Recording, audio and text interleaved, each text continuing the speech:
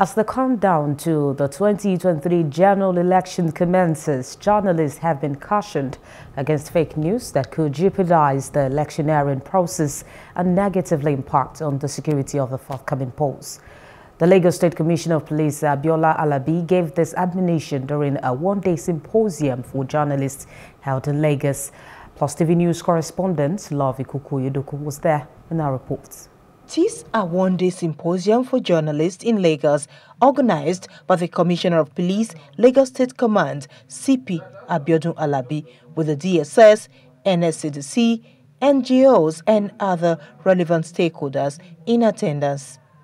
The symposium is aimed at ensuring that men of the fourth estate of the realm guard against reporting or sharing stories that are unverified that could undermine security during the polls.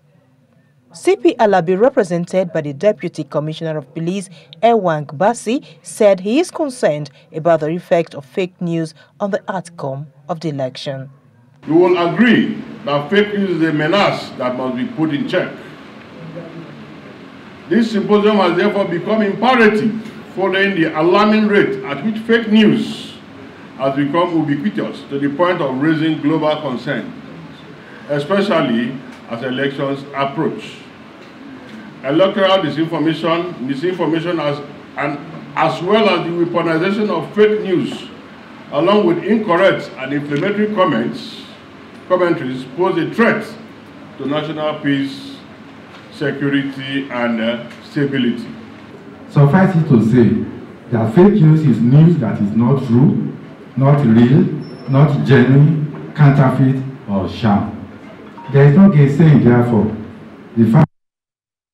Hello, hope you enjoyed the news. Please do subscribe to our YouTube channel and don't forget to hit the notification button so you get notified about fresh news updates.